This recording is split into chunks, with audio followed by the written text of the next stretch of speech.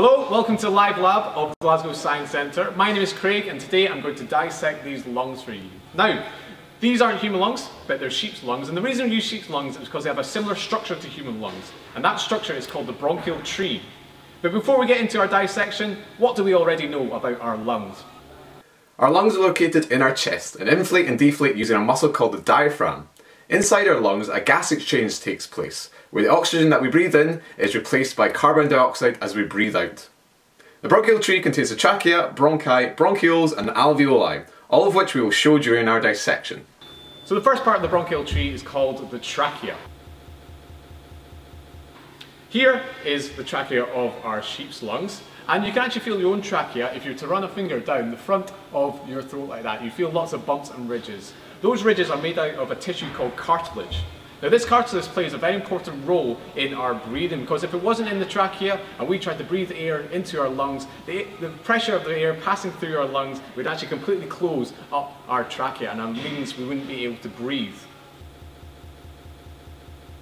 So if I were to remove the trachea,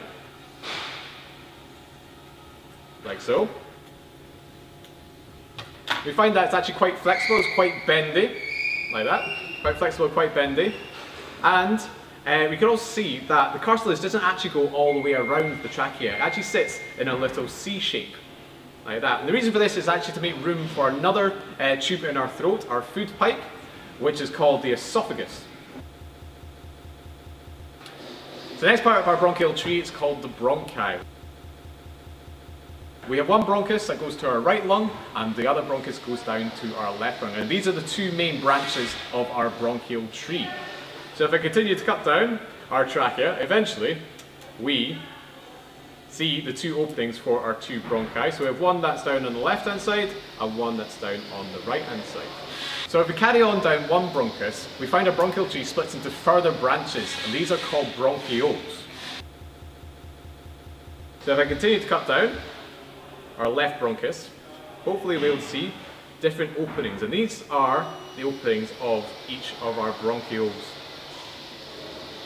I can also show you a cross section of our bronchial tree just by removing the bottom of the left lung.